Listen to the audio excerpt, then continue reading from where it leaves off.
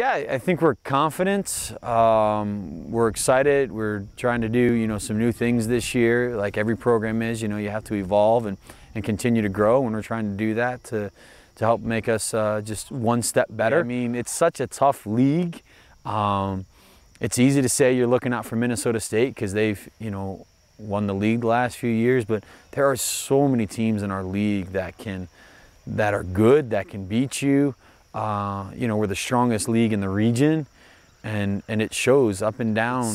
You can't just say you're looking out for one team. You're looking out for everyone. It's a dogfight every weekend. It's nice that we didn't graduate any midfielders last year, so really that whole core is coming back for what will now be the nucleus of them for 3 years together, and we added some of our incoming players, our midfielders as well. So we really expect to have a lot of maturity and a lot of dominance there in our midfield group. They're very weathered, very seasoned. They've played a ton of minutes for us in their previous seasons. They're a very cohesive group, and I think if you had to pick one line to be extremely cohesive, it would certainly be your midfielders. And so we're really excited to see as they continue to grow for another year together.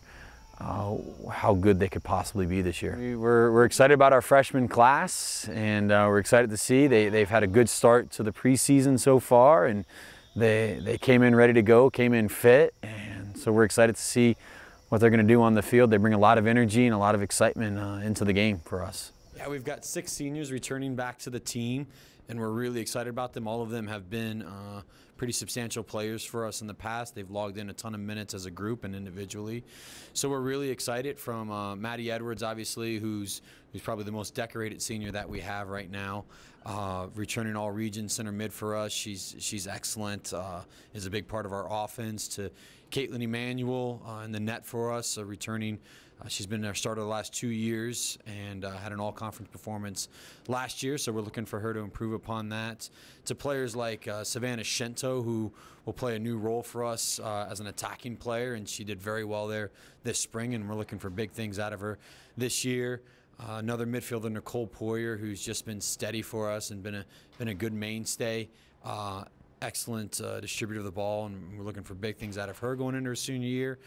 To Trina Gallagher and Brenna Gray, both players who have started for us in the wide back position, and looking for them to have nice, solid senior years to finish out their career. It's a group that's done a lot here. They've had a lot of success at Upper Iowa, and we look for them to continue with that and provide a solid foundation for the future.